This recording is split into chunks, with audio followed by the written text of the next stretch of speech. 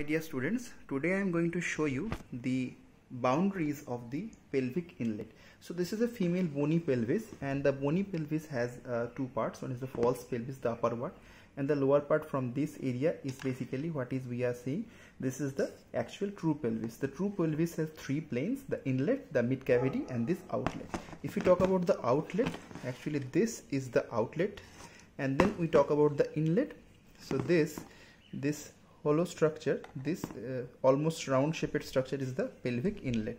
In a gynecoid pelvis, the pelvic inlets look like a inverted heart shaped. Okay, now let's talk about the boundaries of the pelvic inlet. So this is a very important thing, and you have to say this thing in your examination because this is a very basic question they ask in your examination.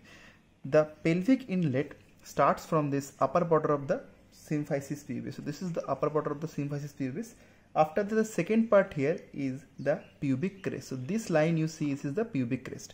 The third point is the pubic tubercle. So this thing is actually a pubic tubercle.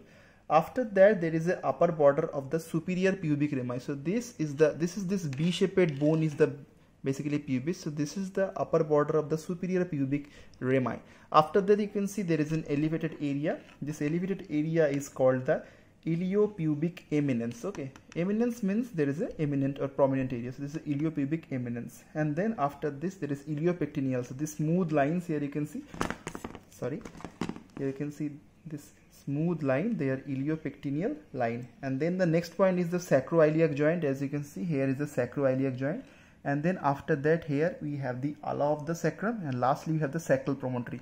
This is a part of the lumbar vertebra. Sometimes the lumbar vertebra fuse with the sacrum, and sometimes you can make it a pelvis like this, but you have to find how much the sacrum is. So this is up to this is sacrum. So this is the ala of the sacrum, and this is the sacral promontory.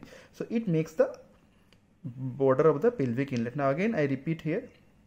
So if you go from this side also, this is the symphysis pubis upper border, then this is the pubic crest, then after that there is a pubic tubercle. This is the pubic tubercle. After that there is upper border of the superior pubic rami, and then we have the iliopubic eminence, then we have the iliopectineal line. After that we have the sacroiliac joint. Here we have the ala of the sacrum, then we have the sacral promontory here. So this is the boundary of the pelvic inlet.